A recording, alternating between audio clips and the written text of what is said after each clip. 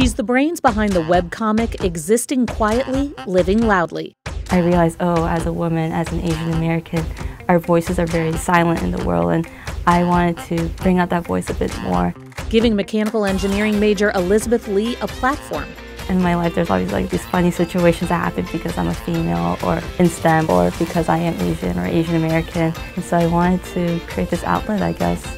Tackling issues around identity. Coming out of Vanderbilt, I'm a lot more proud to be Korean.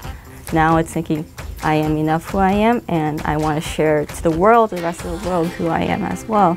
And that there's beauty in every aspect of all races, all colors. Lee, who spent the last decade in Louisville, Kentucky, has found a community here at Vanderbilt. The support I've got from my professors, the peers I met have been very great. I'm part of an organization called Asian American Christian Fellowship, just being more defined in my faith and finding other people who are interested in that path as well. And Lee is excited about her path beyond Vanderbilt. I chose engineering because I thought in my head, it's the good intersectionality of being creative, being able to design, but also having science and math backing it up. And I really do enjoy that process that in engineering there's no right answer, as it's the same for art.